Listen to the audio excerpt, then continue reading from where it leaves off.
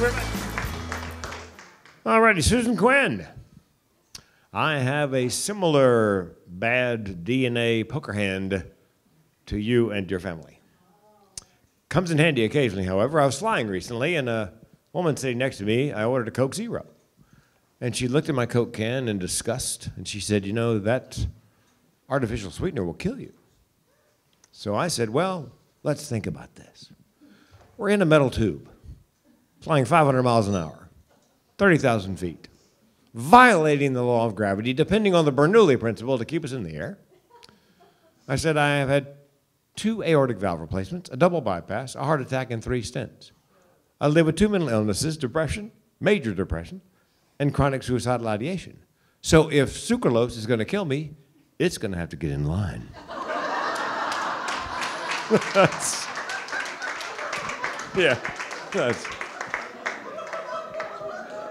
Every now and then it pays to be a comedian. I've done 12 TEDx talks, and let me, did you guys enjoy Ed yesterday, Ed Tate?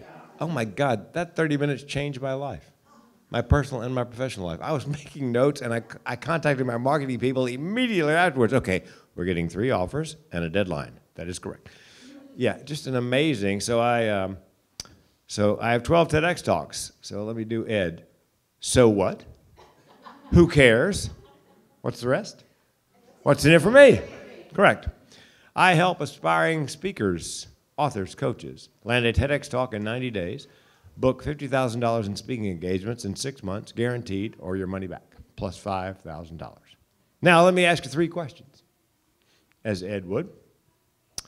Number 1, are a TEDx, landing a TEDx, and making money speaking at the top of your bucket list?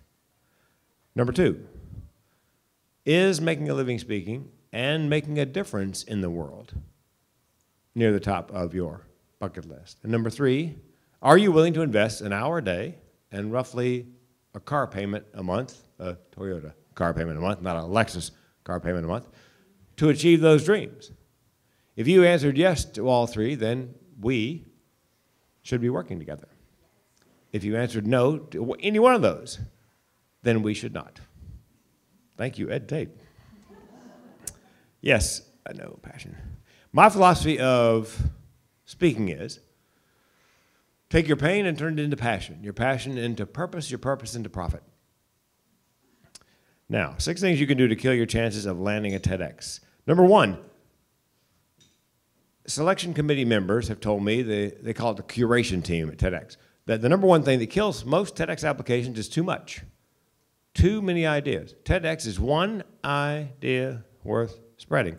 And I believe speaking should be one idea worth spreading. I believe, as Jane Atkinson says, you need to pick a lane. Be the expert so that when somebody comes looking for a speaker on your topic, they don't just want anybody, they want you. It's a long game, but I believe that is. There was a time in the 90s when I met Mark at the San Diego NSA where meeting planners would hire somebody with 6 keynotes and pick one. Nowadays, I do believe that they want the expert. So I think TEDx is a great way to begin that journey because they force you to select a or an idea worth spreading. Mine, as you might have guessed, is suicide prevention. And the elephant in the room, and I usually address this immediately when I keynote, is a comedian talking about depression, thoughts of suicide. How does that work? Well, it works for a couple of reasons. One, the world's first comedian was a court jester. Court jester's job was to speak truth to power on behalf of the powerless with humor. I believe I speak truth to the power of mental illness on behalf of those often powerless in its grip with humor. I believe where there's humor, there's hope. Where there's laughter, there's life, that nobody truly dies laughing. And depression and suicide run in my family. My grandmother died by suicide. My mother found her. My great aunt died by suicide. My mother and I found her. I was 4 years old. I screamed for days. I'll spare you the details. It's horror movie horrible. But it's in my first TEDx talk called A Matter of Laugh or Death, L-A-U-G-H, A Matter of Laugh or Death. And if you are already hardwired for depression and thoughts of suicide, and you're that close to an actual suicide, the odds of you seriously considering taking your life later in life go up, and that's what happened. In April of 2010, in the last recession, after the speaking business dropped off 80% practically overnight, My wife and I lost everything in a Chapter 7 bankruptcy, and that's when I learned what the barrel of my gun tasted like, literally. I had $1 million life insurance policy. I had a solution. My wife would be brokenhearted, but she'd no longer be broke. In suicidality, there is something called burdensomeness. You believe you are a burden. The world would be better off without you. And my wife, I was worth more dead than alive. She would be better off financially without me. So I waited till she went to the grocery store. I went to the barn with my .38 caliber nickel-plated Ruger. I pulled the hammer back, put the gun in my mouth, and for about 20 seconds, I thought about ending my life. And as Ed would say, 20 seconds of courage and a lifetime of confidence. Spoiler alert, I did not pull the trigger. It's okay to laugh, that was the point. A friend of mine came up to me after a keynote recently and goes, "Hey man, how come you didn't pull the trigger?" Hey man, could you try to sound slightly less disappointed? That's where the humor is in the target, by the way. So, number one, idea that kills most TEDx applications, too much. Number two is a cousin number one. Too much about one idea. They don't want a thesis or a dissertation. They want very brief descriptions on the application of your TEDx idea worth spreading. That's why they ask you, give it to us in 3 sentences. Give it to us in a video overview, 90 seconds. Give it to us in a 10 to 15 word elevator pitch. Pro tip, if they say 90 seconds, don't make it 91. They're looking for people who cannot follow directions. If I've got 200 applications to go through, I am not looking for the first reason to give you an audition. I'm looking for the first reason I can find not to. And if you give me 91 seconds in the video and I ask for 90 seconds, you can't follow directions, you're going in the no pile immediately. Number three, not creative enough. Think about this, 200, 300 applications, 200, 300 applications on average for every TEDx. You have got to stand out. You have got to grab them by the lapels and not let go. You have to have a hook, some reason for them to keep reading. My fourth TEDx talk, and I did not have to audition. They liked the title, subtitle, and the idea so much, I did not have to audition. The title was Suicide, the Secret of My Success, which is counterintuitive. Dead Man Talking, which is a play on Dead Man Walking in the book and the movie. The reason suicide was the secret of my success was, told my first joke in 4th grade, 9 years old. Kids laughed, teacher was hysterical. I thought to myself, I'm going to be a comedian. 12th grade, there was a talent show. I was the first person ever to do stand-up. I won. Of course, I beat the accordion player and the international folk dancers. You know, a victory is a victory. Yes.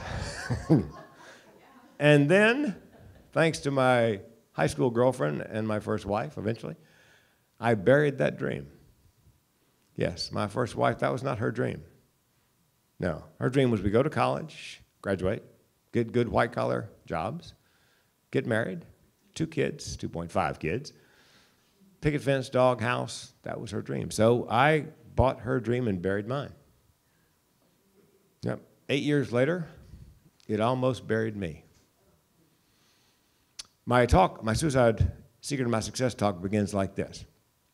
What would you do? What audacious thing would you attempt if you knew you had absolutely nothing to lose? What dream would you pursue if you knew by not pursuing it, you would literally die? That's where I was in January of 1984. I was married. She's a lovely woman. But we didn't belong together, and I was miserable. We had nothing in common. But you know what they say, opposites. Yep, she was pregnant, I wasn't. No, we never had any kids. I just love the joke. I was selling insurance for her father's insurance company, and that was what she wanted me to do, and I was miserable. I was not pursuing comedy, which is what I knew I was born to do, and I was miserable. And I realized if I don't change all that very quickly, sooner rather than later, I'm going to kill myself. Because I'm driving down Highway 163 in this town, 5 o'clock in the afternoon in January, dusk, it's drizzling, miserable, and for the first time in my life, I had that thought. I could just kill myself. My second thought was very empowering. Hold on. I could divorce my wife, quit my job, try comedy. If it works, great. If it doesn't, hell, I can always kill myself. Yeah. So that was a 20 seconds of confidence. I'm sorry, yeah, 20 seconds of courage that led to 40 years speaking and doing stand-up comedy, confidence. And I, like Ed, my wife doesn't say, humble, eh? But a lot of things very similar. Yes, because I am not humble. I have what I call reverse imposter syndrome. Yeah. Imposter syndrome means that you look good on paper, but you look really good on paper, but you're not. And somebody's going to figure that out and expose you. In my case, I look better than I am on paper. I mean, I'm better than I look on paper, and I just want somebody to figure that out. My personal mantra is, often wrong, never in doubt. Yeah. So, as my mother would say, it's not arrogance if you can back it up. Yeah. And I can't. So, too much about one idea. Make sure that you give them no more than they ask for, because they've got 200 applications to go through, 300 applications, yeah, and grab them by. I've had 2 cases in my TEDx career where I did not have to audition. That one I did not have to audition for, and my personal favorite that I did not have to audition for, the title was Mental Health and the Orgasm. Treat your depression single-handedly. And my pitch was, I love my iPhone, but it's my second favorite handheld device. And they called me and said, no, you're not auditioning. You're going to come over here and do that. And I got a standing ovation. And it was on a joke that my wife said, don't do that. I said, it's going to kill. Because I'm talking about self-pleasure and orgasm and so forth. And at the end, I said to them, do you guys know why they call an orgasm an orgasm? And they're looking at me like, no. I said, because nobody can spell. Standing ovation. That told me that creativity was the key, the first hurdle to get over. By the way, for me, the second hurdle was, I'd been a comic for 2.5 decades. Who is going to take me seriously? So, because somebody asked me, one of my clients asked me the other day, did you have a TEDx on your bucket list? No. I did not know what a TEDx was. I was lamenting to my wife that nobody's going to take me serious, and she goes, do a TEDx. And I said, what's a TEDx? Just by chance, I got an application that week in the email from one in Vancouver, British Columbia, filled it out, got it. And that proved to the world, meeting planners, speakers bureaus, that I could do something serious with humor. Proved to the audience in Vancouver. My first joke was, yeah, I did a little research on suicide, just see how other people who did TEDx handle the topic. I went to TED.com looking for those TEDx's on suicide, figuring there'd be 2, 3 dozen. No, there were 3. Only 3 talks out of hundreds of thousands. And then I said to the audience, then it hit me. Well, duh. If you're really good at suicide, you're not going to be recording a TEDx talk. Yeah. So, 4th, 12th grade, yep, buried my dream, buried me, yep. Let's see, mental health and the orgasm, yes. I apologize because I took notes from Ed yesterday. I had to bring my notes up with me. Let's see, so 1 is too much, too many ideas. 2 is too much about one idea. 3 is not creative enough. I believe that's the first hurdle. It's not really an application for TEDx. It's a marketing pitch to the selection committee. I've got a client who wrote a book called, he's in AA, he's been in AA about 20 years. It was called Sober Letters to My Drunken Self. Boom. Within 2 weeks, he had a TEDx. So I think that's the first hurdle. 4, picking the wrong coach. I'm not saying you have to hire me to coach you, but pick somebody who is creative. I have a friend named Amy. Amy called me, we're chatting away. She goes, what?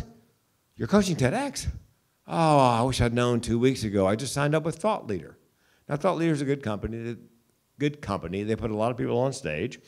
I said, Amy, they're a good company. They'll do right by you. A couple of months later, she called me. I said, what's up, Amy? She started crying. I said, why are you crying? She goes, I've applied 80 times, 80. No audition. I said, well, it's a good topic. I know that. You have a book on Amazon. It's a bestseller. I mean, a genuine bestseller on Amazon in a difficult category on the topic. Would you mind sending me what you're sending them? She sent it to me. I looked it over. I's dotted, T's crossed. Grammar's good. Just didn't sing. No reason to keep reading. So I called her back. Amy, could I put a little of my crazy creative on this? She goes, yeah. So I did. She submitted 5 times, got TEDx Beacon Street, Boston. Yeah, which again told me that it's creativity. If they're going through that many applications, it's got to have a hook. It's got to be creative. It's got to grab them and make them want to read on so you can get the audition. So that's number 4. Number 5, passion. It's hard to be inspiring if you're not inspired. There's a great book, make a note, it'll be on the test, called Talk Like TED. Talk Like TED. He watched hundreds of TED Talks, TEDx Talks, boiled it down to 9 things he believes are in every great TED or TEDx. Number 1 is passion. You got to be passionate about the topic. You guys think I'm passionate about suicide prevention? Yes. It is. People ask me, how'd you pick suicide as a topic? Well, you know, tell you the truth, it picked me. It's in my DNA, literally in my DNA. It's one of the things that keeps me alive. I feel like George Bailey in It's a Wonderful Life. Because people, after I get done speaking, we do general Q&A, and then I say, look, if you got a question you want to ask, story you want to tell, don't want to tell everybody, I'll hang out 30, 45 minutes. And people line up, sometimes 2 people, sometimes 10. And I mean, had a guy in Cincinnati on site at a construction site, nice black man, young, middle 20s, I'm thinking, came up to me crying so hard he couldn't speak. So I waited till he could gather himself. I said, what's up? He goes, I work on the 5th floor. I think about jumping off every day. I haven't slept in 2 nights. I said, well, why is that? He goes, I've lost 3 people close to me in the last year to violence, including my daughter who died in my arms. I waved the HR guy over who hired me, and I said, you need to go grab the EAP, Employee Assistance Program binder, and take this young man by the hand and get him to a mental health facility, the closest one, immediately because he's circling the drain. A couple of months later, had reason to talk to that HR guy again. I'm terrified to ask. Finally got up my nerve. What happened to that nice young African-American man? Frank? He was evaluated. He was medicated. He's back on the job. That's why suicide prevention, that's why I'm passionate about suicide prevention. Let's see. Wrong coach. Passion. Oh, and something very mechanical. Numbers. Some of my clients that I have now said to me, yeah, I applied a couple times, 3, 4 times around here, never heard back, gave up. It's a bit of a numbers game. There are 200 plus TEDx talks in the US, 3,000 worldwide. And I tell my clients we need to apply everywhere and anywhere. People ask me, of your clients, who gets a TEDx? Well, clients who I see several times a month, 2, 3 times a month, and who fill out 3 to 6 applications a month, 100% of them have a TEDx, some have 2, some have 3. So it's a matter of numbers. You just have to keep applying and applying and applying.